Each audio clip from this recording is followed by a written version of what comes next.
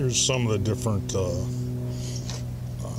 disconnect tools for the quick couplers on this F-150 fuel pump, but it works on quite a bit of different models, and have larger ones for like air conditioning lines. This is the cheapest one you can probably buy at Harbor Freight, like $6, but then again, these do break, but it worked for what I needed it at the time. This set I just got brand new in this package for $2 at the flea market today. I wasn't going to turn down that. These are like spring clamps that open up and then go around it. This is another different style. This is like a snap-on one or a quality one. These go around it and push down on the disconnect. This is the kind that flips around at different sizes, 2 different sizes there, and 2 different sizes there. I highly doubt if I can do it with one hand.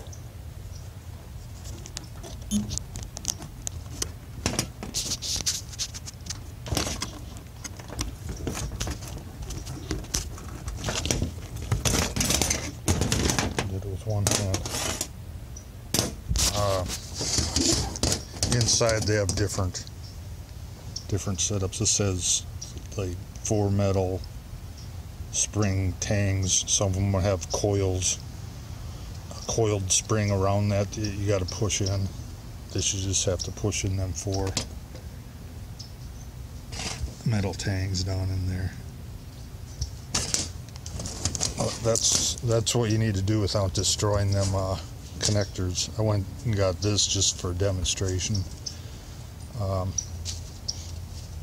Actually, I think I needed the inside of this for my fuel filter. There's a fitting inside there, a plastic O-ring, or plastic and O-ring.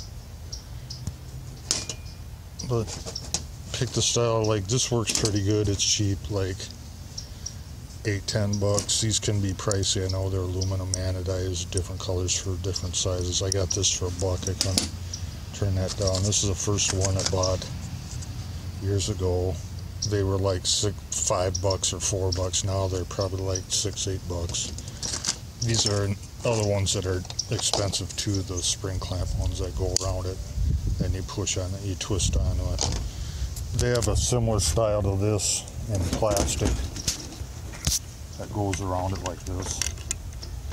That's at an angle like this, so you can pull it easier and get in a tighter area. Instead of this being at a 90-degree angle, they have it like at a 45-degree angle. I like them. They have plastic ones like that.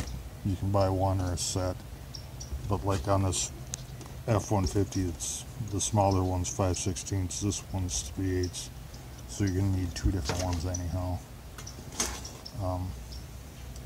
If you just need to do it once, just go get the Harbor Freight set. They're cheap, they work, but that's what you need to get that off safely without destroying stuff. I really like this style though, but this is easy to work with. Just make sure they got 5/16 and 3/8 on the ends there. This has 3/8. 3/8 on one end, I believe. Other ones are, I don't know, that might work good. That's the size, I use that size for that one, it works fine. This might work on both of them, I'm not sure. These kind of work. They work good enough, just get that.